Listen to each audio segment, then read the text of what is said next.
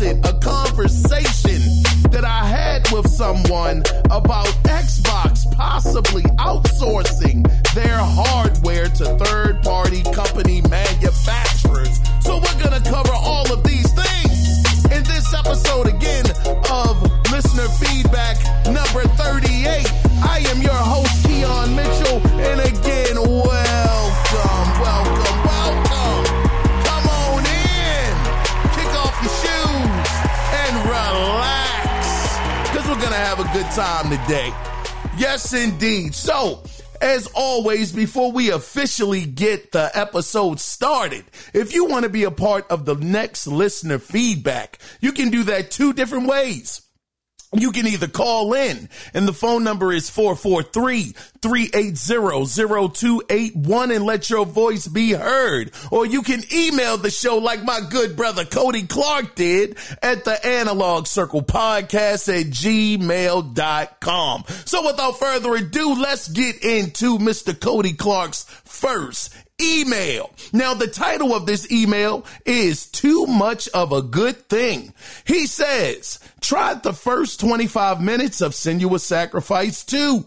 Not my kind of game. Oh, shucks. He said, I get mega uncomfortable with the sound and visuals. Set off all of my triggers. Whoa, had to put it away. Sheesh, is it that immersive, Cody?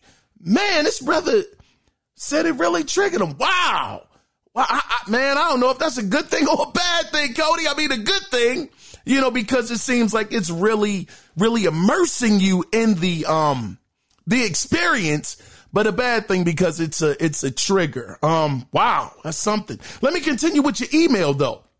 He says, what I did see is beautiful, sometimes uncanny valley, sometimes like Jurassic Park feels where my brain and eyes fight with me. So that just means, golly, that is a masterpiece. That's a darn masterpiece when it comes to the graphics.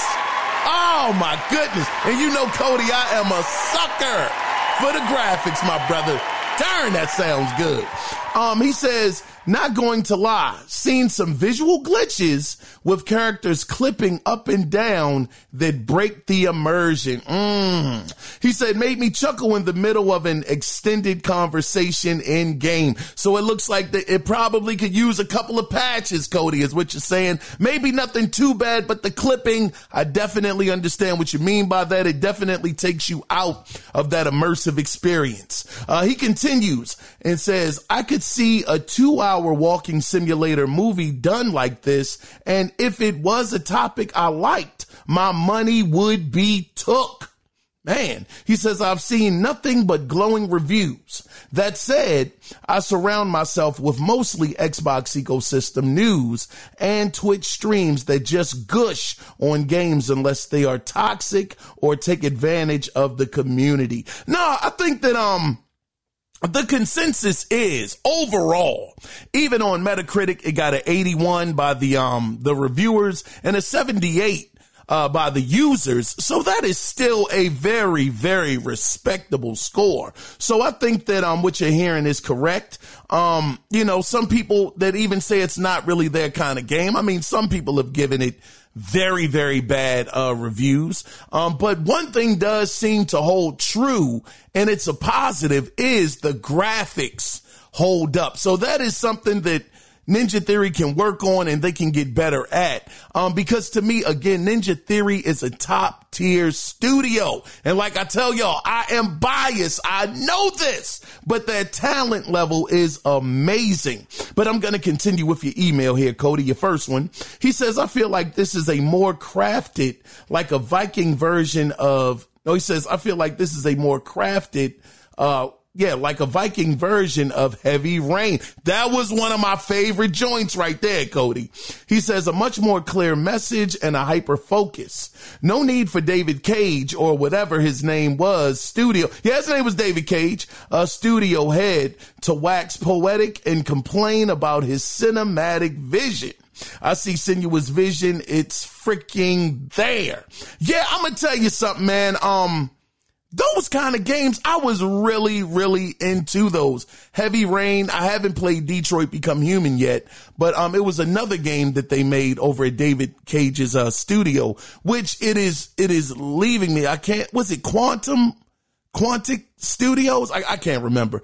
But yeah, those were cinematic experiences. So if you're saying that Senua's Saga is like that, oh man, you can count me in, because those were, even though they were more like point and click kind of adventures, you know, kind of like in that genre to a certain degree. But we do know that with Senua's Saga too, I mean, you're swinging that sword, brother. You're in the middle of the fight, getting it in, cutting and all kinds. I'm telling y'all, this is the game. This really got me contemplating getting a Series X, because I told y'all I can't get it to run on my Samsung TV because my PlayStation controller will not Bluetooth sync up with the TV for some reason. So it's leaving me only one other option, and that's to get the console. And y'all already know that I'm already weary and leery when it comes to actually playing anything on the TV. I'm a older gamer. I'm 45. I like to keep with the traditional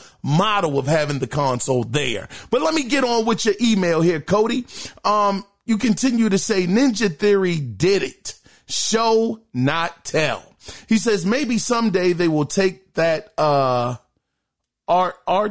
handcrafted love of game storytelling and make a cyberpunk Saba Nior style game. Oh, that would be nice.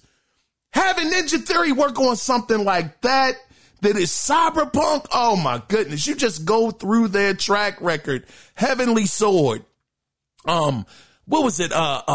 Quest to the West. I always get it wrong, but it was Enslaved. Odyssey to the West. DMC. And then, Senua's Sacrifice and Senua's Saga. That's a solid track. We're not going to talk about the Godfather 3-esque game in the room, aka Bleeding Edge. We ain't got to bring that up. That was more of a what I would say, man, that was just an experiment. They called that a passion project. God, dog. But anyway, Cody, I'm going to keep on finishing up your email here. But that would be nice. So I would love to see them tackle something cyberpunk-esque. I think it would be amazing. But you say if Microsoft is even making single-player narrative-based games in 7 to 10 years and not all MMOBA and first-person shooters, Call of Duty expansions, if they even have any studios left in 7 years. Golly. Cody, I'm going to tell you now, that could be a bit of a fear, because we do know that right now they are definitely shifting some things around when it comes to the games and how they're going to be perceived. Shutting down the studios, studios that actually, again, Tango Gameworks, award-winning studios, shutting them down. You just don't know where they're going right now. It is a very, very interesting, and I would say a bit of as far as gaming goes, I'm not saying this affects our personal life, but as far as gaming goes, it's a kind of scary time, when it comes to the Xbox brand. So we'll definitely have to stay tuned and see what happens with it as it unfolds. Cody, I know you sent me, I got like 3 more emails here from you. Let me see. I'm going to open up your second email here, Cody. And this one is called Early Console Wars. That's the name of this one. You say, okay, this is kind of funny for us old dogs. I'm going to open this up, Cody, and see what this article is. Oh, shucks, Atari buys Intellivision brand. Oh, man, I see why you said this. Ending longest running console war in history. All right, so let me give these people their credit. This article is coming from m.slash.org. So I'll just read like the first paragraph. It says, an old school video game rivalry has a new chapter. Atari, known for producing one of the first hit home game consoles, has announced the acquisition of longtime rival Intellivision's brand and rights. This is like the equivalent. If we're, just talking about in the modern day, this is, for anybody that doesn't know the history here, this is the equivalent of PlayStation acquiring Nintendo or Nintendo acquiring PlayStation, because they were like at that turning point, at that forefront, or if they were still in the game, like Sega taking over Nintendo. This is crazy. This is something else. Now, I do understand these are much older brands, not very relevant as far as in today's time, but these guys, they were duking it out back in the day. But let me finish reading this a little bit, because this is good. He says, well, not he, but the article continues to say, the acquisition, it says, to over 200 games for Intellivision. Let me start that over again. Okay. It says, they have announced the acquisition of longtime rival Intellivision's brand and rights to over 200 games from Intellivision Entertainment. The two companies were key players in the industry's first console war in the late 1970s and early 80s. Atari plans to expand distribution of Intellivision games and explore new opportunities for the brand. Mike Mika, studio head at Digital Eclipse. I remember them. They used to make PC games back in the day. An Atari-owned game studio commented on the deal, saying the acquisition, quote, ends the longest running console war in history. Hey, Cody, I like this one, brother. Yes, indeed, man. Good grief. The two OGs of the OGs, man. Two of the ones that really started this whole gaming culture, really got us invested into the brand. I mean, shout out to the triple, quadruple OG, the Magnavox Odyssey, for being the first actual console to ever release. But these two really did kick off that console war, brother. This is where it started. The late 70s, early 80s. Doggone Atari and Intellivision. Man, I appreciate you sending me this, Cody. Thank you so much for that, brother. What a time. Who would have thought that would have ever happened, though? They doggone got him. Good grief. That's crazy. That's very, very crazy. But yeah, Cody, that was a heck of a time. I was blessed enough to have both. Matter of fact, I think I told you guys that my cousin, he was the one that gave me his Intellivision. He gave me boxing, it was literally a black and white character on the screen, overhead view and whatnot. Oh man, the graphics, God, dog, they look good at the time, man. But you look back at those games, woo, it was something else. Wasn't no story, was nothing, but it was the ground. It was the groundwork for what we have today. So this was awesome, Cody. I really, really appreciate this, man. And, they ended one of the longest running console wars in history. The two triple OGs, man, that started this whole thing. But Cody, I'm going to take a break from reading your next email for the moment.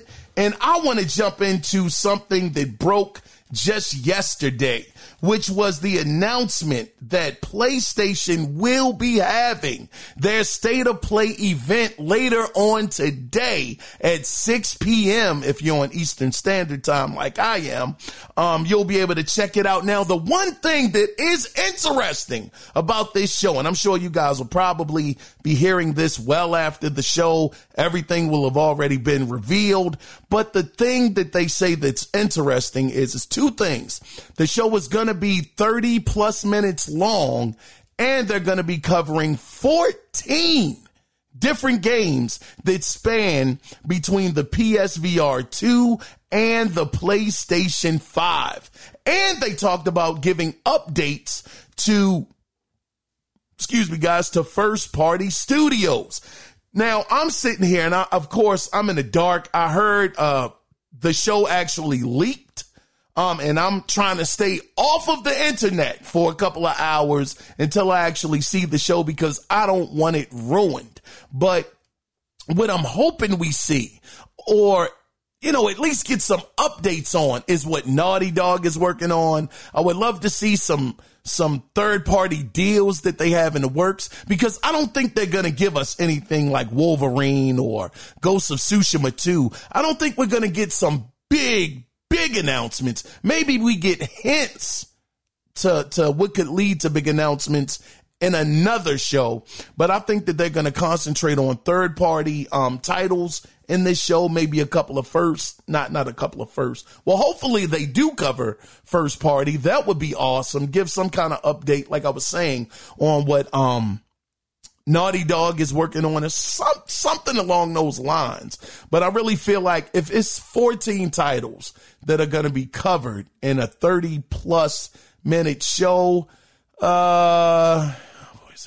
20, I guess they could probably spend an average of 2 minutes on each title. Let me see, 2, 4, 6, 8, 10, 12, 14, 16, 18, 22.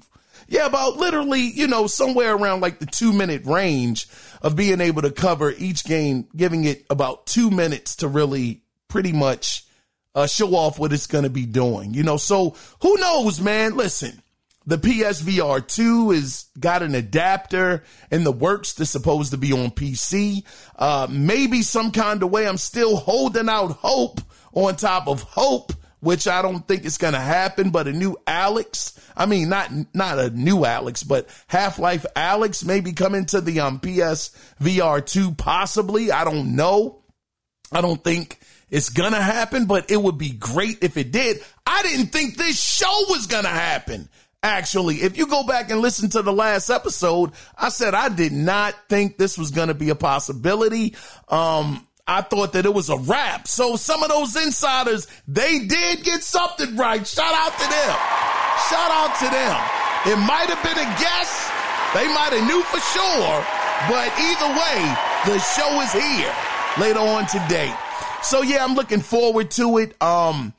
I'm really interested in what PSVR 2 games they're going to show, because we know that is struggling right now. But I do commend them for holding tight and, continuing to put new software on that device. And more importantly, I'm just hoping that we, get some announcements of some games. Maybe we see that new controller that they were talking about that's supposed to have a longer battery life to it. Maybe they premiere that at the show, something along those lines. I think this is going to be a good show. I think it's going to be decent, but for this kind of show, I wouldn't get my expectations extremely high, only because this is more like the appetizer, the appetizer before the actual, meal comes out. So yeah, it's going to be good. I think it's going to, fill us up enough, until we get the big show. But I wouldn't put like all bets on this being an amazing show and them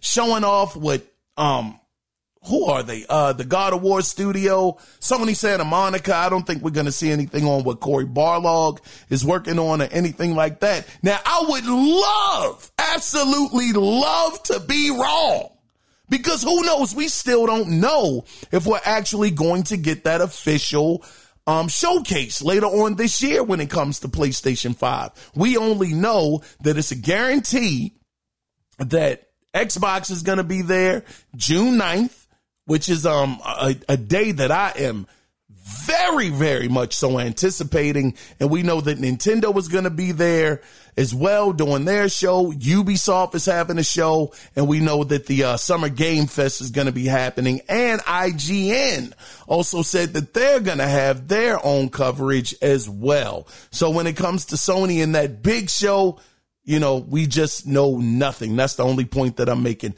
But we will see what happens with this. I would caution you guys, by the time y'all hear this and I get this uploaded and everything, the show should, I don't know if it'll be over, but it'll be closer to happening. So if you are hearing this before the show actually happens, I would kind of stay off of social media, stay off of the internet for a while, if you don't want the show spoiled. But we will see what happens with this. But Cody, I'm going to get on back to your emails here, good brother. Let me go on and pull up your next email here. Okay, now the title of this email is Like the TARDIS, it's bigger on the inside. It says, I know, well, Cody, you say, I know this is over a week old, but still. I didn't even register some of the shutdowns and layoffs from PlayStation. Take-Two and smaller studios like, how do you pronounce that? Fioen? The maker of I know I pronounced that wrong. It's spelled Pheoion,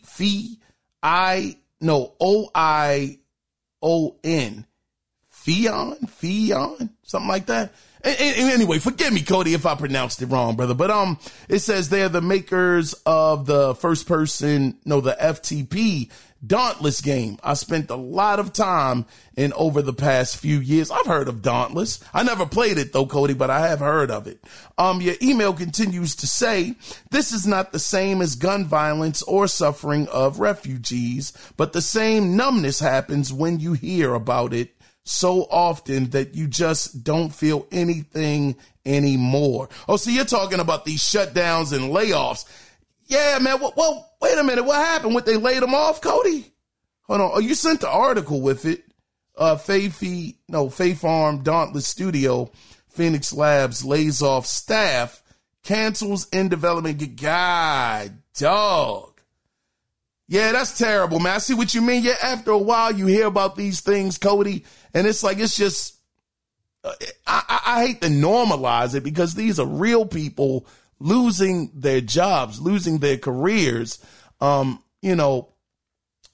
well, not their careers, but they're losing their position at a job, which generates the income for them to be able to live and survive and take care of their families. So, yeah, you're right. It is a terrible thing, Cody. And we're living in times where, good grief, this stuff is becoming just more and more prevalent. You know, where back in the day, Cody, and I'm not going to get too long winded with this. I'm going to continue your email, but I'm just thinking back when my parents were working or my grandparents were working, you could actually keep a job for years, 20, 30 years, retire, get a pension, and live out your later retirement years in peace. But today, man, they are laying people off so fast. It's no real job security like it used to be. If they can find a way to cut costs and that means your job is going to be sacrificed, they will do it in a heartbeat. So yeah, we live in a very, very shaky time when it comes to even just having, employment, being not just employment, but having employment that's going to last for some years. It's even very difficult to find that, Cody. And then housing prices are going up. Anyway, I don't want to get too off topic. Let me get on back to your email, Cody. You continue and say, I wanted to go on and do a big tear about how holding artists accountable is complicated, but bad and gross. People are bad and gross and should be called out.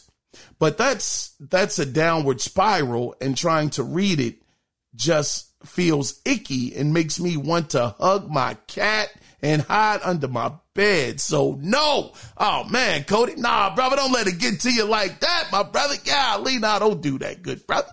Let me see. You continue to say, instead, I think even though I love my Xbox, but kind of miss some Sony and Nintendo games. I look forward to a world where anybody can make any game they want, and I will be able to have access to it somehow. I look forward to that reality. Now, Cody. Yeah, brother. I will tell you this.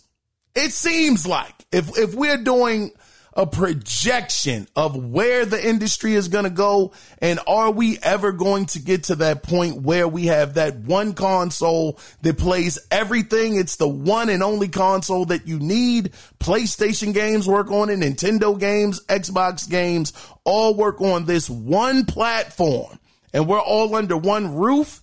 I would say, I think the closest thing we're going to get to that, at least for the foreseeable future, would be PC. Now, I'm not a PC gamer. I used to be back in the 90s. I told y'all that, playing Police Quest, King's Quest, Wolfenstein, Doom back in the day, all of that good stuff. But today, and I know they say that it's much easier today than it was back then, where you had to use MS-DOS, put in A drive or C drive, semicolon, all of that stuff. I mean, y'all remember the struggle if y'all were PC gaming back in the 90s. Stuff was wild. And then having to deal with all of the complications of making sure that the game is going to be able to run on your system, your console. I mean, even back then, Cody, I know you might remember this, brother, talking about the Sound Blaster. Back in the day, Sound Blaster, you didn't even have sound on your doggone PC. You had to go out there and get this doggone Sound Blaster card in order to have doggone sound and sound effects and them actually talking. It was so expensive back then, but all of that is remedied. Pretty much you need a graphics card, GPU, CPU, whatever, RAM and all. Anyway, it just ain't my deal. But if we are going to get to that point, I think PC would be the one thing that we could look to have that actually happen. But I'm going to tell you, Cody, I don't want that world, brother. I don't want it. It's dangerous. To me, it is so doggone dangerous to have one company be able to run everything. That monopoly stuff is real. That's why goodness gracious, I'm telling y'all, I don't want Xbox to leave. I don't want them to leave the industry. I mean, all signs are pointing to that happening. And this next conversation I want to have with y'all is gonna, go back to that. But I don't trust Sony. Yes, I am a PlayStation 5 fan through and through. I like the PlayStation way more than the Series X, and I don't even own the Series X, but it's only because the Series X doesn't have the games that I want to play. Now, granted, Senua's Saga, they got me on that one. They got me. They get a couple more of those out there, man. I'm telling you, even if they don't, Senua really got me on the hook, man. It does. It's really, really tempting me and, almost pulling my hand to go on and hit that button to get it. But even though I am a huge PlayStation fan, I don't trust those mother lovers. I don't trust them as far as I can throw them, because we got that preview of what a cocky PlayStation will and can do when it came to the PlayStation 3. Now, I understand some people say that they learned that lesson. They'll never do that again. I would never say that. I don't trust you. If you did it once, you'll do it again. So with Microsoft being out there, Xbox being out there, I know they're getting stomped terribly right now by PlayStation and Nintendo. And only bring up PlayStation in this equation because we know Nintendo is not going to go head to head with Sony. They're not going to do it. PlayStation beat them down. They ain't been back on the block since. Joker been taking the long way home. Instead of walking through the neighborhood, walking through the block, I'm going to go down the street, up this street, around the corner, and then down the street to get home. They ain't walking through the block no more. Nintendo done got beat up bad enough. Now, granted, I mean, they are really winning when it comes to the Switch. These jokers have been majorly successful. I don't even think that's a word. But the point that I'm making is, Nintendo is not going to push gaming forward when it comes to the graphical side of things. I have never seen a compelling story by a Nintendo studio, Zelda. Now, granted, I'm not the biggest Zelda fan, so I'm not going to speak on that. But, Metroid, the Mario games, Luigi's Mansion, Kirby, these aren't like heavy story-driven games. Even though I will say, when it came to Mario Odyssey, dog, brothers, I gotta admit, darn, that game was dope. That game was solid. So much so when I got to that one point in the game, man, god darn, that joker made me shed a tear. That joker made me shed a tear. Oh, man. Got to that one point they talking about being the one-up, the song they was singing, when Mario was going through the different phases of the different game. Dog, get it, man, that tugged at the heartstrings right there, good brothers and sisters. Yeah, that got me, and then didn't help that, it didn't help that I had a visitor come into the room. It was like, hey, what's going on? How you doing? I'm like, whoa, call me in a minute. I had to hurry up and put my head down and wipe my eyes real quick. Man, oh man, she crept up on me. Oh my goodness, yes indeed. My wife caught me, man. She caught me. She asked me. She was very kind about it, though. She said, "Wait a minute. You know what is going on?" I said, "Hey, ain't that too much? Pollen in the air and whatnot. I don't even have allergies." But she was like, "Wait a minute. I see you playing the game. What's going on?" I said, "You know what? I can't even lie to you. This doggone game tugged at me a little bit." Because it took me through a bit of a journey of my childhood, so even though, what I'm saying is it's not a deep story, any of the Nintendo games. That one time, yeah, they got me. That one good time, darn.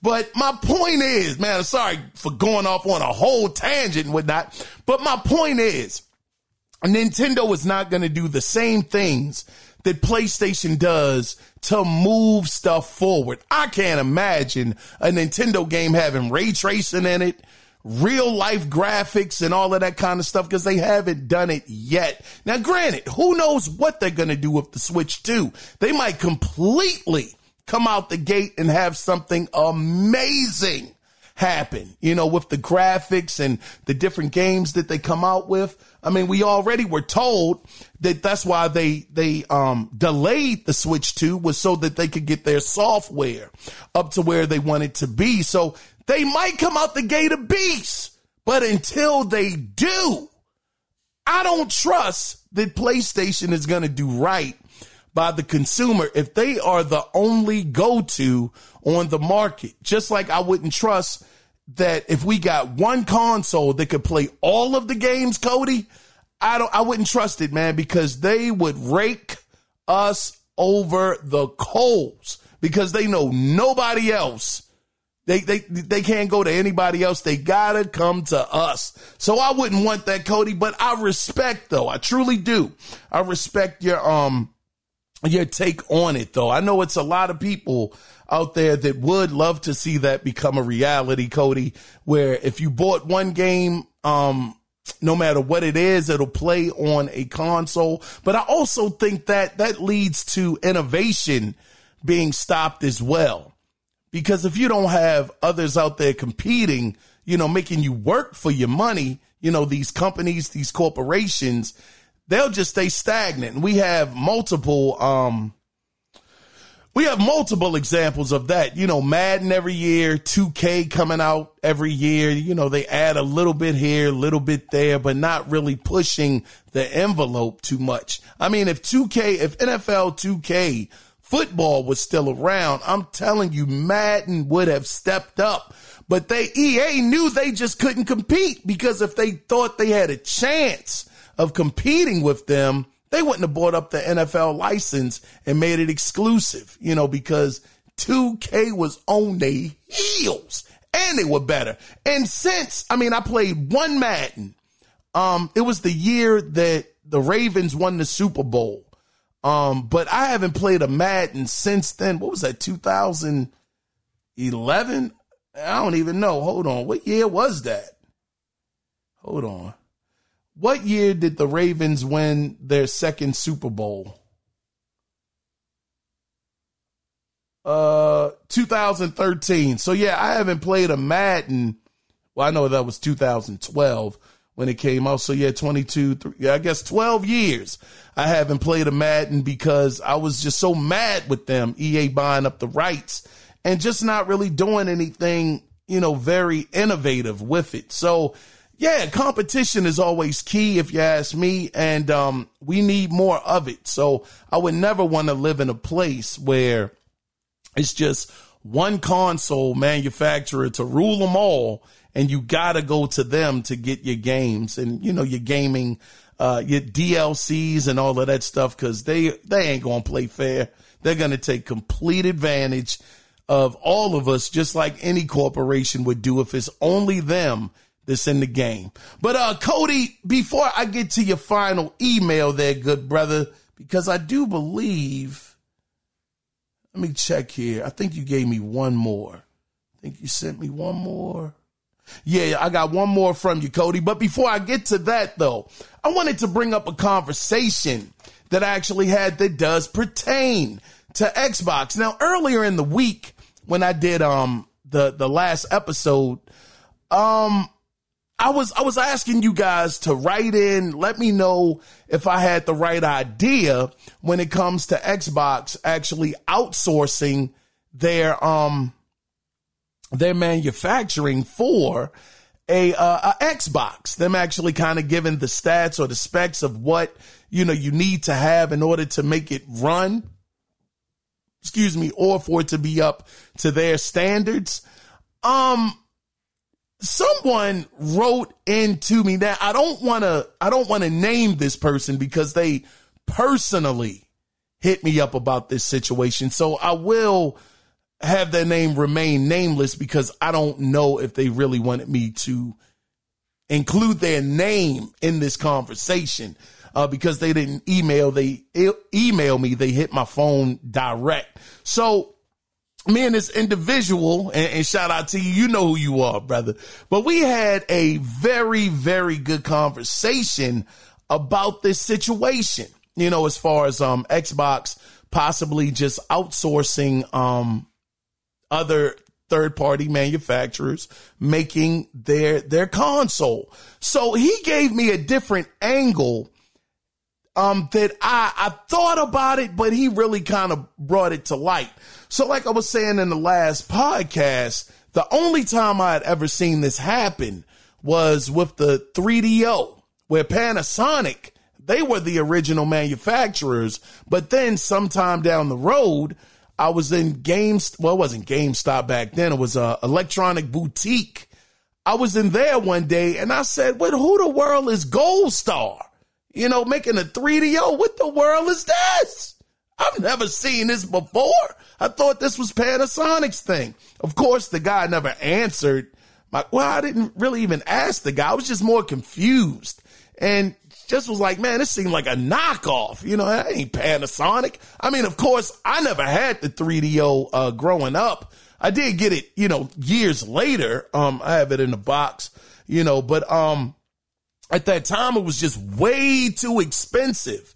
But the angle that this brother gave me was, if this is the case and they're going to have third-party manufacturers do this, how much are these consoles going to cost? Because with PlayStation, Nintendo, and I should say Sony, Nintendo, and Microsoft, they sell their consoles at a loss because they know that they can make up for the for the cost through their services, through their memberships, and through the games that they sell, them actually getting a cut of the games that are sold. So if you have a manufacturer that doesn't have any of those extra services to sell you, that they're just completely selling you just hardware, and they don't have anything else that they can profit off of, then how much are these consoles going to cost?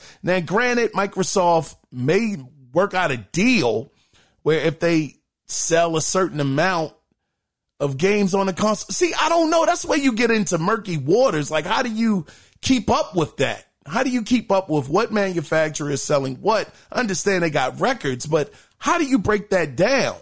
So when he mentioned that it would be a situation where they would probably be charging you how much it costs to make the console and more because they need to make profit, that's what really made a complete red flash, past my eyes. Like, golly, could it be a situation where the next Xbox that's not being made or manufactured by Microsoft could possibly be like $800 because they're trying to get the cost of how much it costs them, to manufacture it manufacture it and get a profit.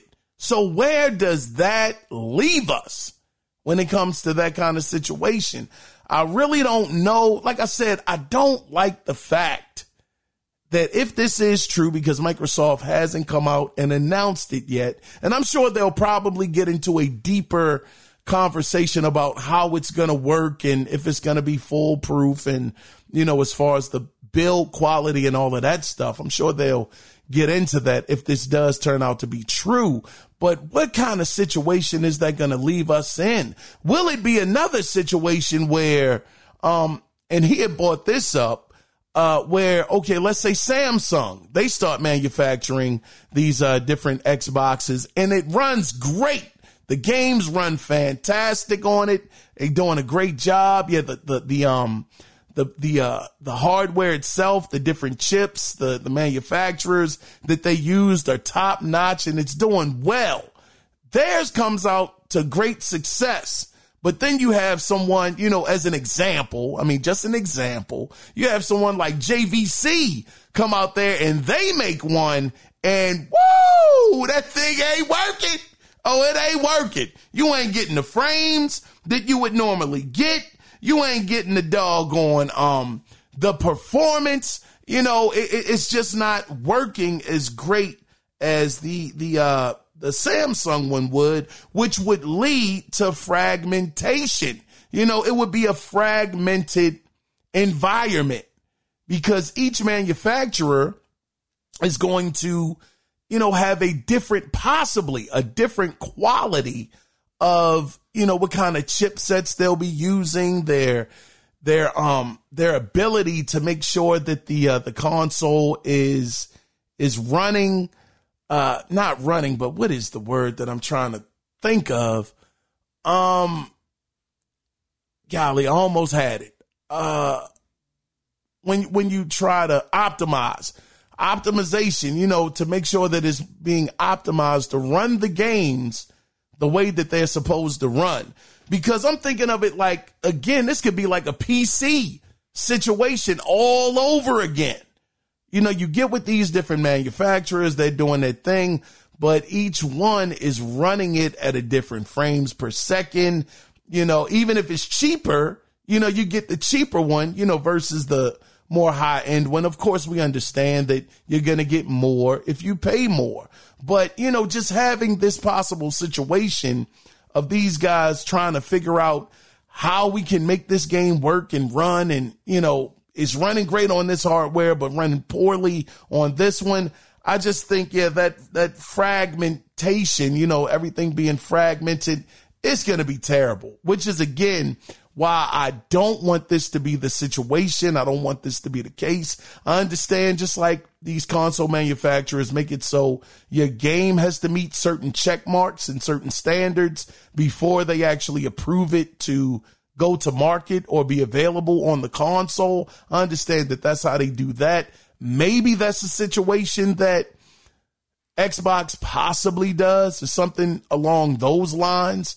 But to me, this almost sounds like PC-esque, kind of like a PC situation. And yeah, we know PC is a free form kind of situation. It's really not regulated too much. So, it just brought up those different questions, as far as like this possibility of Xbox or Microsoft going in this direction when it comes to their new console. I don't know if you guys have more thoughts about this. I would love to hear from you guys, and I'll make sure that I put it on the next listener feedback. But I definitely want to thank that brother for writing in to me and letting me know that. Thank you, my brother.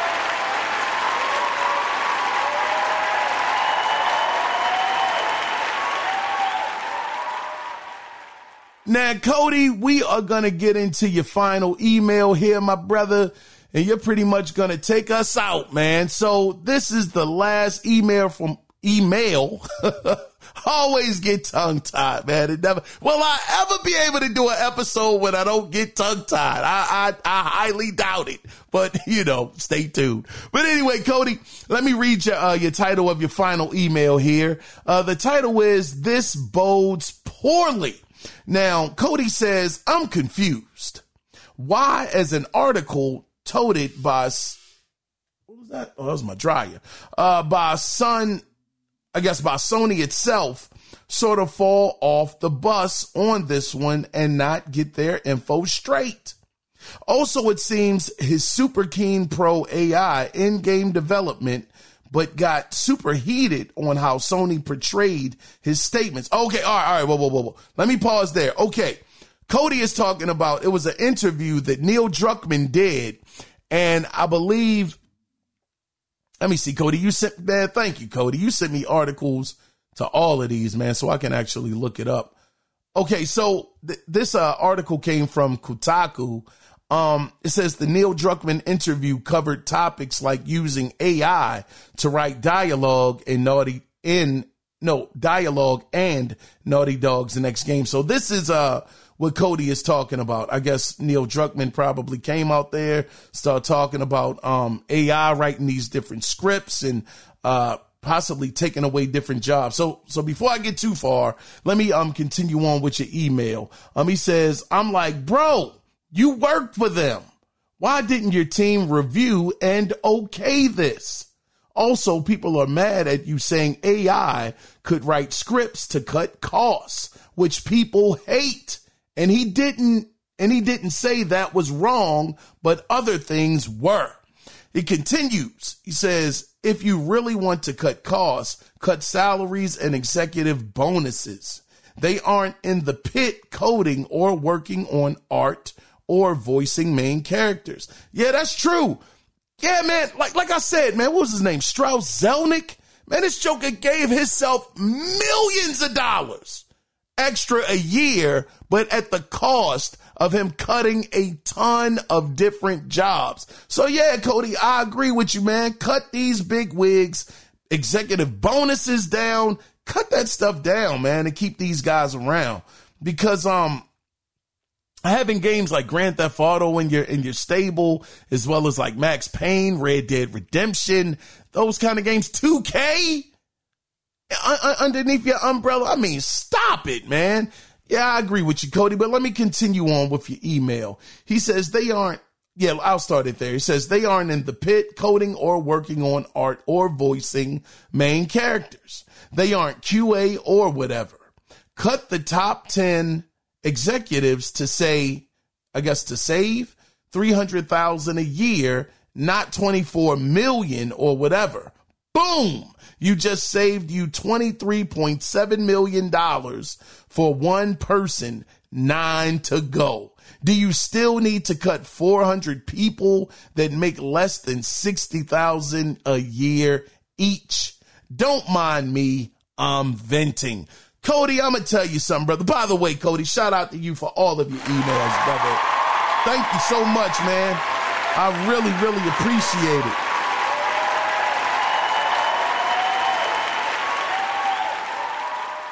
Yeah, man, it just seems very unnecessary. It seems like at every single twist and turn, these companies are trying to cut costs. Now, I will say, this happened yesterday or the day before yesterday. Sony had a call, and this all goes into your email, Cody. I don't want you to think I'm trailing off. But they had this call, I think an investor's call the other day, and it was said on the lines of they had so much staff that they had acquired over COVID.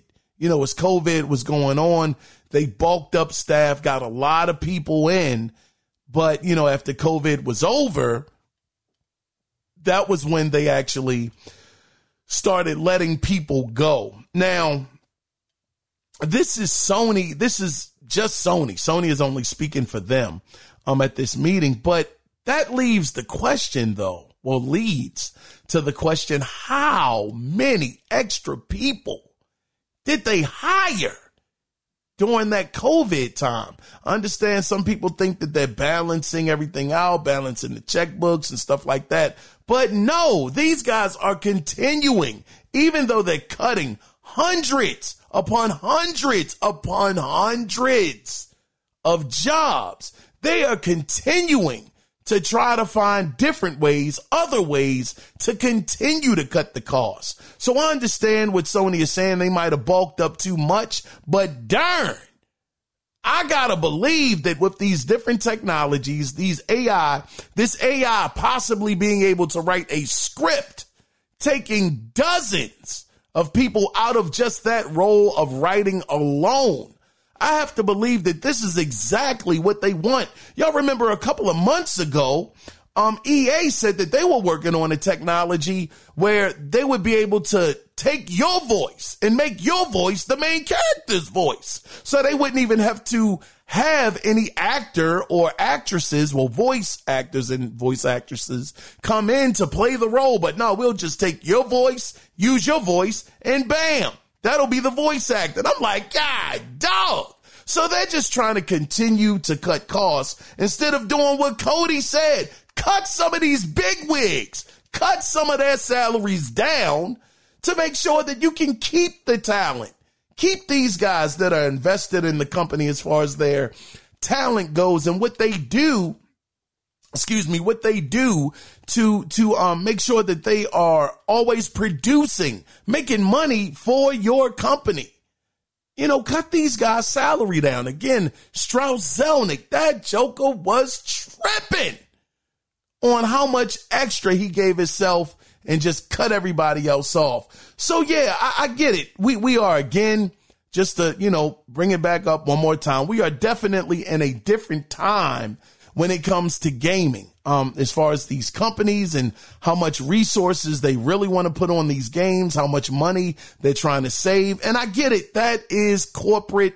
Not even, like I said before, it's not even corporate America. It's just corporations in general. If they can find a way to save a buck, save a nickel, save a dime, they're going to do that because they want to continue to make all of the money, as much money as they possibly can. Anytime you got a company like Microsoft laying people off by the thousands, and that's a $3 trillion company, if I'm not mistaken, then God dog, what are we doing?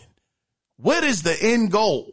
To pretty much pay $2 an hour pretty much to employees for the most part, like just trying to cut so many different positions that it comes out to, I know it'll never be $2 an hour. I'm being super extra with that, but it just seems like they're just trying to cut costs all the way.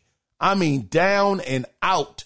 And it's not just, man, I don't know. I don't want to sit up here and act like I'm all fake outrage, because it's not fake outrage. It's just like, wow, when is enough enough? When do you make enough money where you can say, okay, we're good. We can make sure we got our employees here. Everybody keeps a job. Everybody keeps health care, insurance, be able to take care of their families. We're good. We're making more than enough. We're all right. Like, where are the Capcoms of the world? Capcom said that they're doing well. Their numbers are doing fine. They're giving their employees raises and whatnot. Shout out to them, God dog it. Man.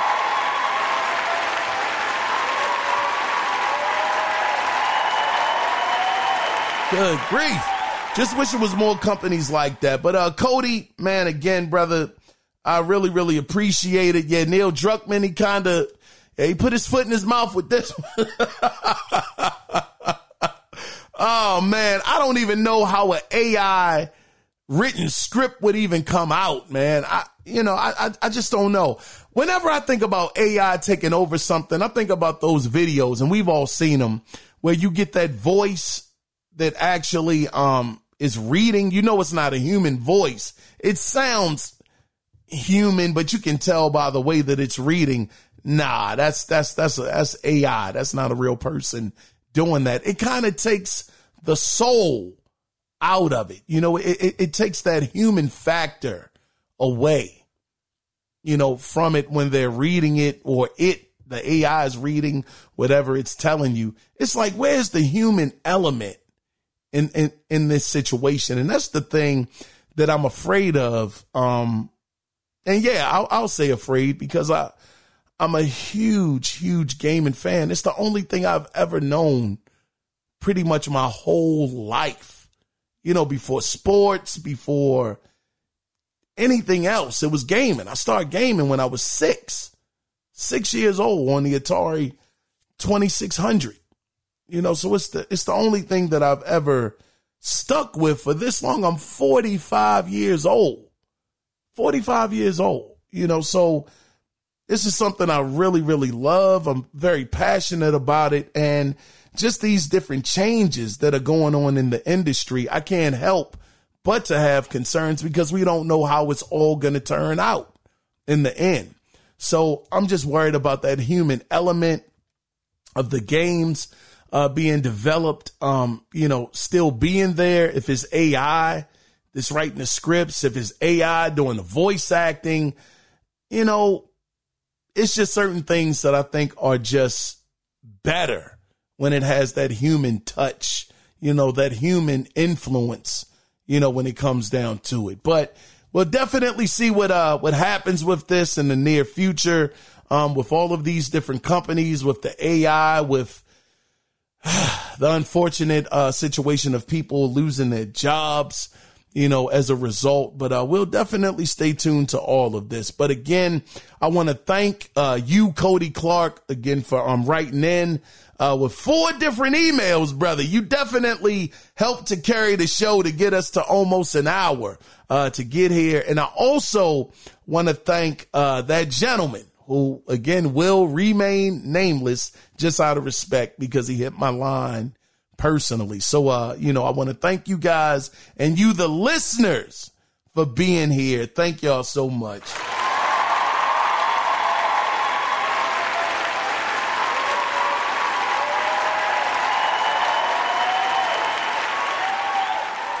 So with that being said, if you guys do want to be a part of the next listener feedback and let your voice be heard, you can do it 2 different ways. You can either call in at 443-380-0281, or you can email the show. And the email address is theanalogcirclepodcast@gmail.com. I was your host, Keon Mitchell. I'm about to get out of here. I got to go to work.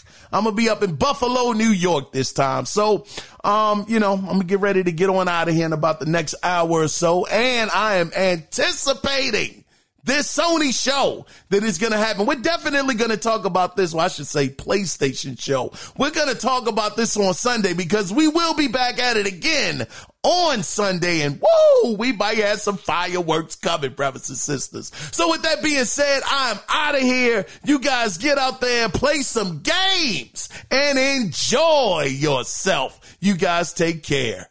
Bye-bye.